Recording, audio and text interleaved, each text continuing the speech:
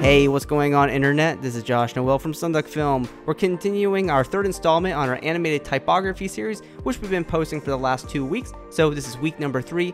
You've seen in the demo what we're creating. Let's go ahead and get started. And before we begin, if you're looking to save time or if you're looking for some inspiration, go ahead and check our links in the video description. They'll take you to these amazing typography templates where you can look at other people's work and see what you can do for your own. Or if you're in a time crunch, these templates will help you save the time that you need. The objective of this tutorial is to have you think creatively with your title. So what we're doing here is we're going to open up our title and put a subtitle within our main title. So just being a little bit creative with it, and also we're going to do some individual character animation. So this is going to be great. So first things first, with your main title, you're going to want this to be rather large. So I'm using the typeface Gotham and bold, and I essentially have this stretched out across the entire composition like this. And from here, what I want to do is I want to animate the letters in individually. So what we can do is open up our text layer and click on the word animate, and we can set on, say, rotation. Instead of doing the rotation in 2D space, I actually want to do this in 3D space. So what we can do is click on the tab animate and click on enable per character 3D. Now we get some extra values with our rotation down here, and what we can do is go to the Y rotation, and now we have this in 3D space. So all we have to do is set this to 90 degrees, the Y rotation, and we'll come to the range selector. We'll add a keyframe for start percentage, and we'll move forward in time for maybe about a second or so. And we'll set the start percentage to 100%.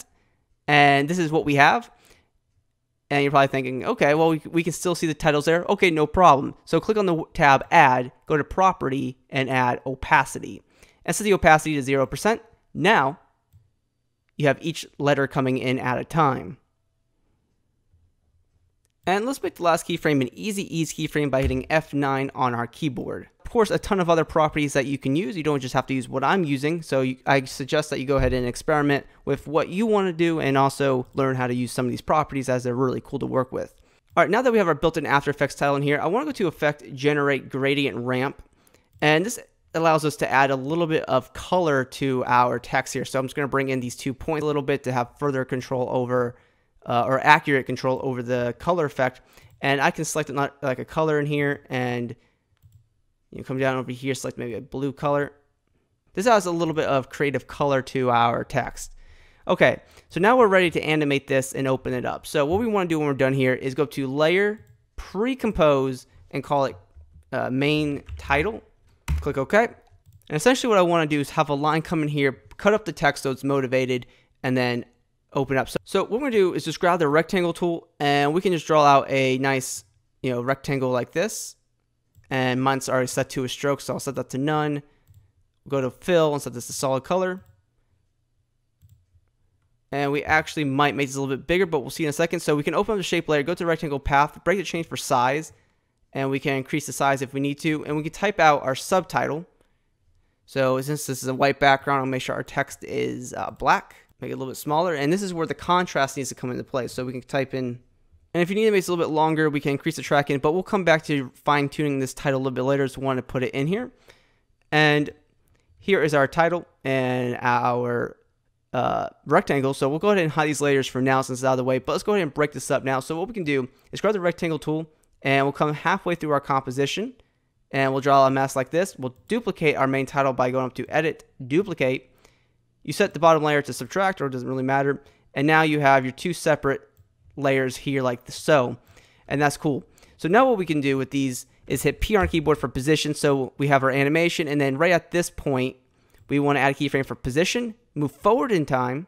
So maybe we'll have this animation going through like 3 seconds. Move our bottom title down and our top title up. And we'll turn back on our shape layer. And we want these to be generally touching the white solid, and that's pretty much touching that. And we might need to fine tune our shape here to match this up with our title specifically. So we can open up for this, we go to our rectangle path, and we could go to the size, break the change for size. We can increase the X size. So now what we have to do is animate the shape layer. So right at this point, this is exactly where I want my shape layer to be at. So we'll add a keyframe for size. We'll move forward to the first keyframe here, and we'll set the size down, the Y size down to 1. So now we just have a straight line. We can also do 2 if we want. I'll probably keep it actually, let's do 3. So we'll do a Y size of 3. Okay, and now what we'll do is we'll hit P on our keyboard for position for our shape layer, add a keyframe for it. We'll move back in time by a little bit, and we'll set the X position all the way off from the left side. We'll make the last keyframe an easy ease keyframe by hitting F9 on our keyboard. So now we have our title coming in, the straight line, and it opens up like that. So now all we have to do is reveal on our main title, or subtitle, excuse me, and of course we can always adjust our subtitle. All right, so this looks good, and now all we have to do is duplicate our shape layer, put it on top of our title layer, grab our title layer, and you can go to the track map, and you can set it to alpha matte. So now the title will only be revealed on by the line, and we'll go ahead and trim up our text title to be at this point in time. And we'll go ahead and make sure all of our last keyframes are at least easy ease keyframes.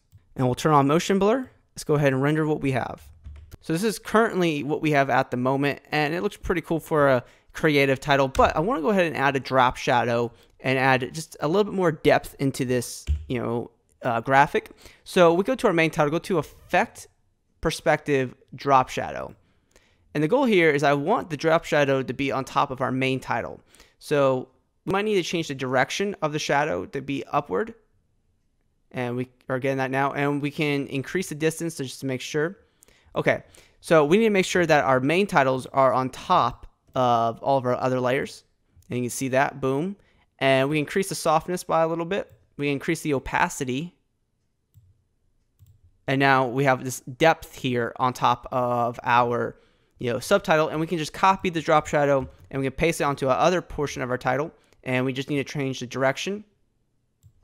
And now we have this depth inside of our main title, and this will create a little bit of a cut in our main title, and that's really up to you how you want that to be. And I like it. Of course, you can always change the layer order of the main title, and it'll change the direction of the shadow. So I think coming downward is not a bad idea. So if I render now, this looks a little bit more interesting with this depth, and you can see that the drop shadow is on top of our subtitle here. So that looks pretty cool. So overall, I think it's just a cool way to create a animated title. There's many ways to do it. That's why I want to do these every single week. Little subtle ideas here and there that can go a long way and take your project to the next level for creating awesome titles. Because most of the time with motion graphics, you're usually going to have to do some sort of title work. So I always think typography is one of the most important things you can learn if you're a motion graphics artist. So I hope you guys enjoyed this video. Drop a like if you found the video helpful. Also subscribe to our channel if you have not already, because we post 2 to 3 After Effects tutorials every single week. And also hit us up on our social media networks. Those links are in the description of the video. And always be creating.